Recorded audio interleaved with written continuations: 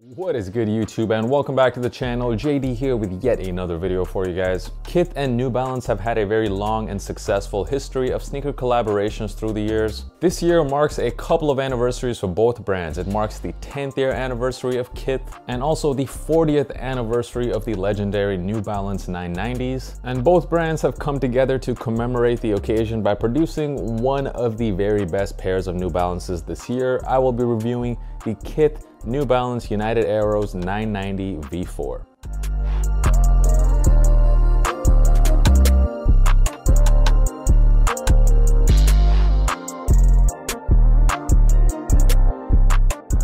So what is good, guys, and welcome back to all of my long-term viewers. Shout out to everyone supporting the channel. And if you are new here, my name is Josh. I do sneaker reviews and all types of other sneaker content. If that is something you're looking for, make sure you hit that subscribe button. I'm dropping at least 3 videos a week. Check out my sneaker podcast as well. I'm not gonna lie, it's pretty damn good. Check it out. It's on Spotify and Apple Music. The Kickback Pod link is in the description. And give me a follow on my IG as well at JDKick6. I'm very active there too. So here it is. We got it, the Kith New Balance 990 V4 to mark the 10th year anniversary of Kith. The entire colorway of this sneaker is based on a colorway from United Arrows, a Japanese retailer. They did a collaboration on the 997.5 back in 2008, and Kith did their own version of this in 2018 on a pair of 997s. The sneakers released officially on June the 16th, which also was Ronnie Feigs, the founder of Kith. It was his 40th birthday that day, and Kith did do something new with this release, at least here in Europe. They released the Kith app, and there were raffles for the shoe in the app, which is something I haven't seen them do before. Let me know in the comments how many of you guys managed to get a W on that raffle. I actually completely forgot to enter the raffle, but on release date, these did drop online on the Kith website, and that's how I was able to cop them. Also, to mark this 10-year anniversary, there were 3 other pairs that dropped on consecutive days. It started off with the 990 V4. The following day, we saw the Daytona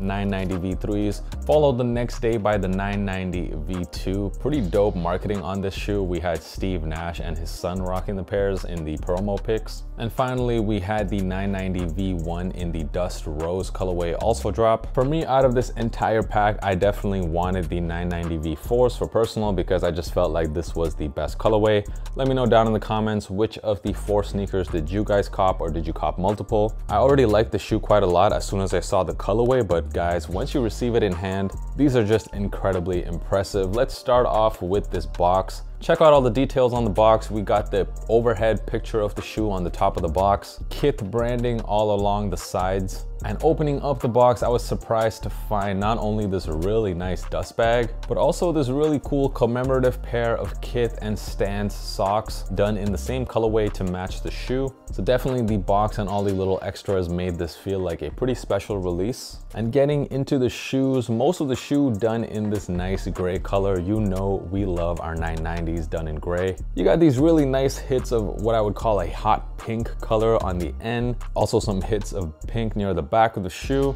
We also got some hits of purple near the toe box area done in leather. We get a pretty unusual black tongue here, as well as a black sock liner. And finally, you get this nice little hit of cream on the back part of the midsole. I gotta say, overall, from a colorway point of view, I absolutely love this colorway. 10 out of 10 for the colors. The pink on this is so nice, and I gotta say, I really appreciate that black tongue and the black laces. Even though we've seen this colorway before on those previous pairs I mentioned in the beginning of the video, I gotta say it looks the best on this 990 V4. Just a beautiful looking pair. But what's even better than the colorway is the quality of this suede that they've used here. This shoe should have come with a butter knife, man, because this suede is just the most buttery soft suede I've felt on a New Balance this year. Great quality and great colorway. What's not to love? You get this Kith branding also at the back of the shoe, and you see that there is an X there instead of the I to symbolize the 10-year anniversary. That is the Roman numeral 10. You also get some extra laces with this pair, a white pair as well as some purple laces. I personally would stick with the black. So when it comes to sizing, if I wanted to, I could go a half size down in my 990s and it would fit okay. I personally prefer to go true to size because I find that when I go a half size down, especially near this toe area, it is a bit tight for my personal preference. However, I would say for most people, you should be able to go a half size down, fit pretty comfortably. If you have wider feet, you probably want to go true to size. On this particular pair, I was trying to check out super fast on the Kith website. The first size I saw was 10.5.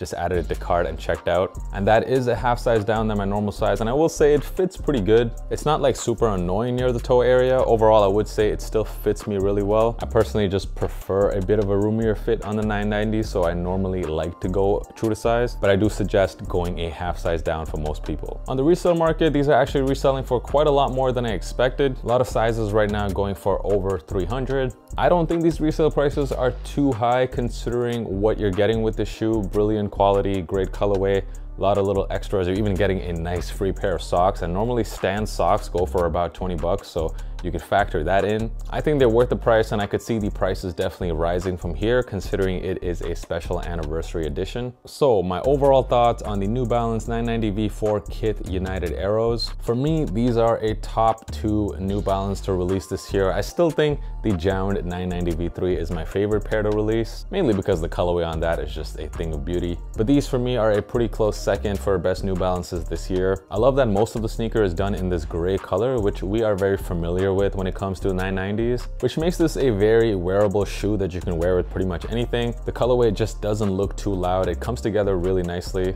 The quality on this pair just too good, and also, man, I love the free socks, man. Shout out to Kith. Definitely, I believe this pair right here is a cop.